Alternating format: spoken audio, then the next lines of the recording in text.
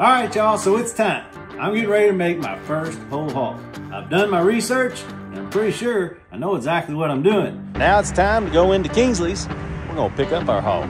About to be 89 pounds of that dang good loving. Well, shout out to Kingsley's for hooking up this pig for us. Good old Louie. Louie was a good pig. Look at that. He did that whole thing by himself. Let's make our injection, then I'm also going to turn it into a sauce. 2 containers of white grape juice. 1 container of mango juice. We got us a little bit of meat tenderizer. A bunch of Worcestershire. Now we need some of that Dano's hot chipotle. We're going to sprinkle a bunch of that in there. Give it a little test. Tastes pretty dang good. So now, we're going to bring this to a boil. Basically brew it like tea. All right, now we've let this boil for a couple minutes. So we're gonna turn it off, let it cool off for just a bit. Now you need some cheesecloth. You fold it and fold it again, kind of crooked wise, so you can lay it in your strainer and cover the bottom. Set it into a pot, and now we strain through our cheesecloth. That's why you wanna go slow. You don't want it to pull down. Now the reason why we're doing this, when we put it into our injector, we don't want the holes to clog, so we're getting rid of all the little chunks. Now we discard our cheese sack. Now it's time to load up our injector. Do it slowly.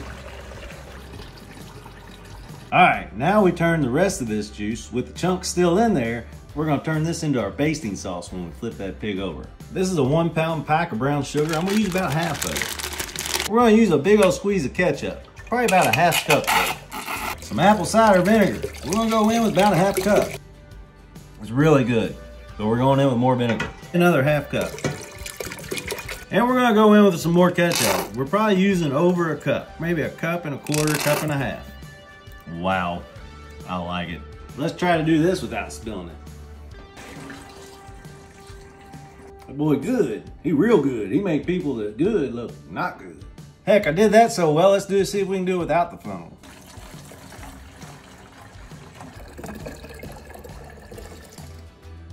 People want to comment about me being shaky. I'm gonna get you some of that. All right, now we got our injection. We got our sauce for basting after we flip it. So we'll see you in the morning. All right, y'all, so it's 3:30 in the morning. First thing we gotta do is use our little lighter. We're gonna get this going if my Boy Scout skills still work. So I'm gonna go in here, light up my leaves. Now that our fire's been established, we immediately start to build it bigger, because we're gonna need a lot of coals. And the wood we're using today is pecan wood. Now we're gonna get our pit grates clean. Sure all the neighbors love that at 3:30 in the morning. All right, y'all, so we're trying to figure out our method to our madness. This was built before the people that live here actually moved in. So what we're seeing is a problem. How are we gonna get in there to flip this hog? We only need one of these grates. We're gonna reconstruct this thing.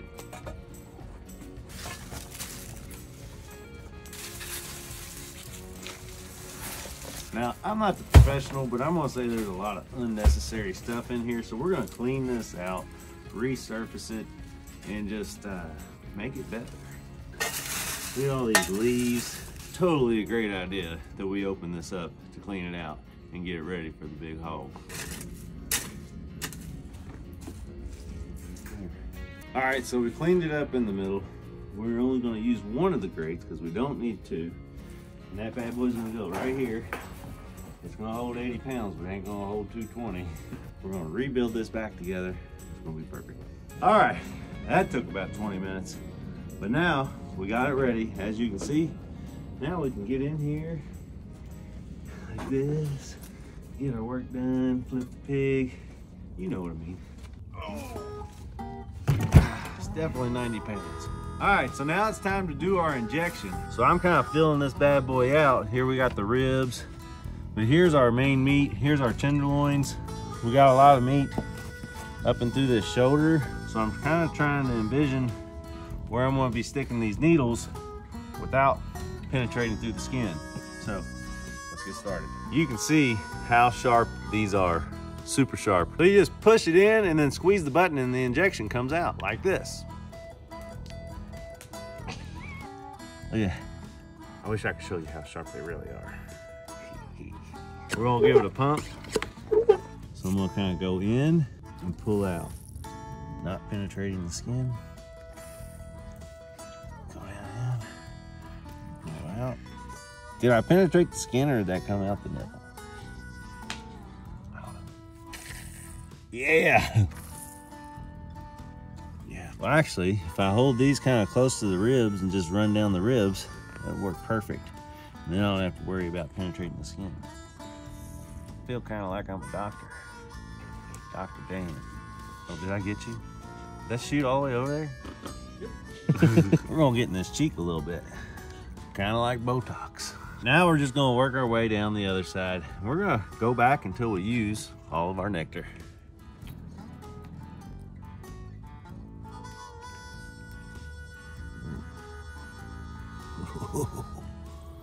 Now we got old Louie nice and marinated. Let's get it on. Good boy, Louie. Good boy. You did good. So what they say to do is use regular old table salt, not kosher salt, table salt. You know I want to put Danos on it, but we're going to listen to the pros. Now check out my salt layering skills. Look at that. Look at the even sprinkle, even distribution. Heck, you would almost think that I own a seasoning company or something. I'm guessing this is not low sodium. Let's do the math. 590 milligrams times 491 servings per container. 25. 250,000 milligrams sodium. Yum yum, get you some. Let's smoke it. So now it's time to get our coals and start smoking this pig. Get it chopped up and start scooping it in.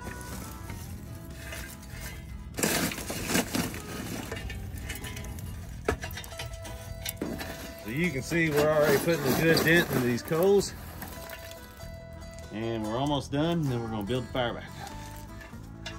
All right, so you can see I got the coals starting from about right there, around the outside, around the front, to about right here, from here, around the outside to about right there. None of them directly underneath. I don't want to get it too hot because it'd be really hard to get these coals out. So we're gonna put our lid on, and then we're gonna see where our heat's at here in about 20-30 minutes. We can always add more. All right, let's see where we're at in 20 minutes or so. I got a lot of wood on there burning because we don't know where this temperature is going to be. If we need a lot of coals, well, we're trying to get them. So we're just 15 minutes in. We're going to see where this temp's at real quick. 175. We totally need more coals. I think the problem that I did is I spread them out too thin. I probably should have put them in like 4 piles, more like it, so they could keep more heat, but we're going to fix it. Let's get it heated up.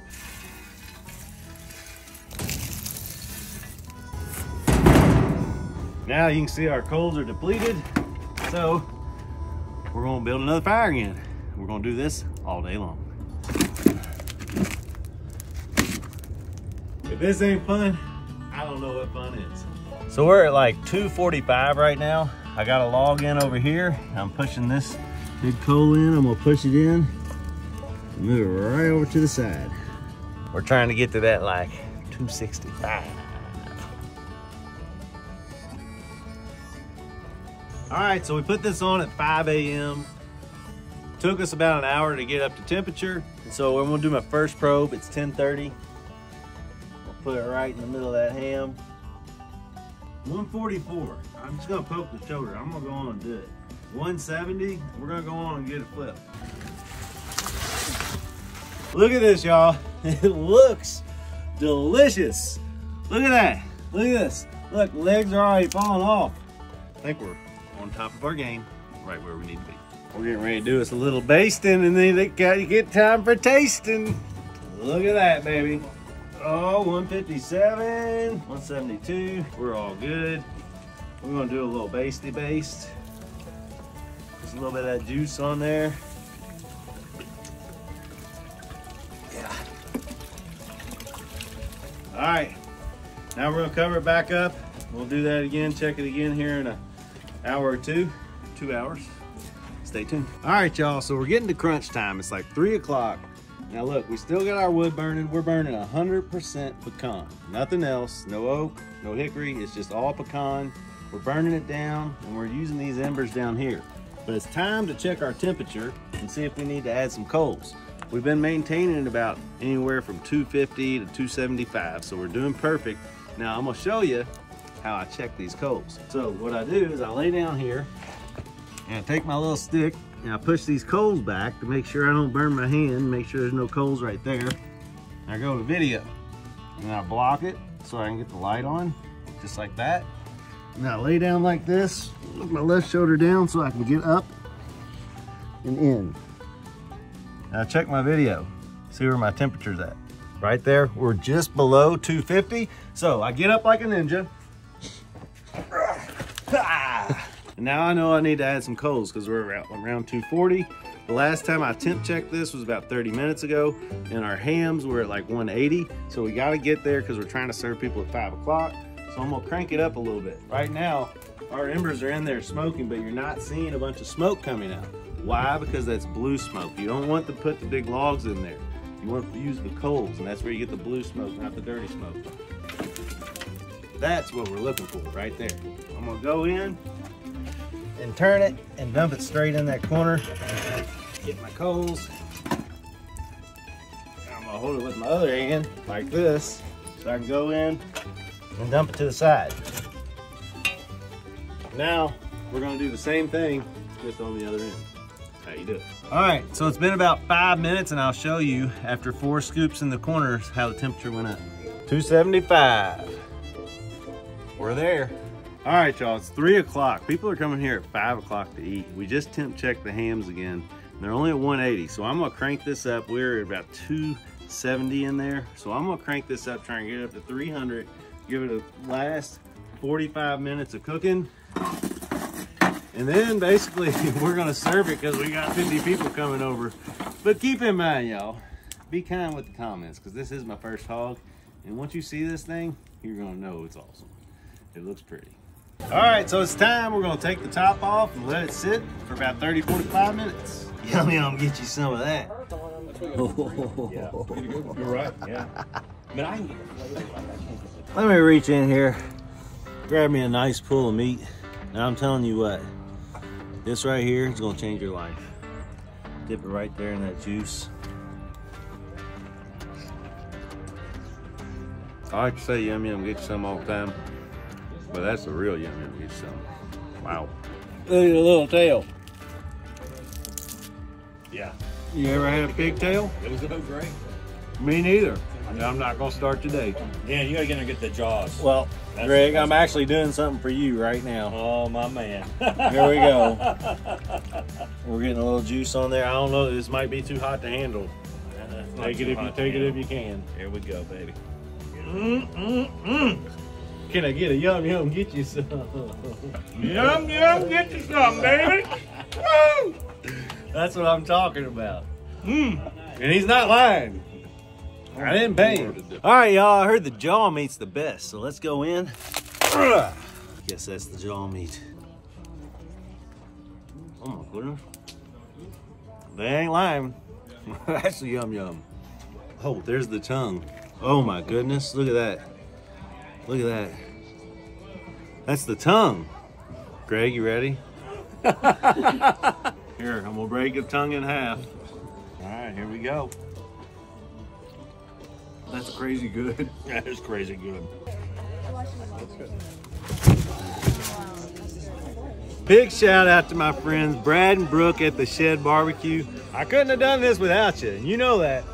But what I want to show you is when I was talking to him on the phone about how I was going to do this, and he was kind of helping me through it, he said that Anthony Bourdain, when he cooked a pig for him, he wanted to eat the back of the eye socket. And it was Andrew Zimmerman that wanted to eat the tongue. Well, we already ate the tongue. That was delicious. There's the eyeball, and there's the meat behind it. So watch this as I poke my finger through. See that? There's the eyeball. I see it. There's the eyeball, but then there's that meat. Right there. Eyeball meat. Dang good too. There is our tenderloin. Well, I guess it's the loin. I don't know what it is. I'm running out of these. Just run your hands down the spine You can separate it and go in with your thumb like this on the other side, just like that. There it is. Yum, yum, get you some of that. All right, y'all, so that's a wrap. And first of all, I gotta give big thanks right here to Greg and Tracy, because none of this would be possible if it wasn't for you. And second of all, I gotta give a big shout out to Brad and Brooke at the Shed Barbecue. And you know I couldn't have done it without you. He's a world champion, and he kind of helped me. I was like, hey, this is my first hog, and I need a little bit of help. So he definitely chimed in and helped me out through my first hog. The eyeballs were good, and the tongue was good. And most of all, what do we like to say? Yum, yum, get you some.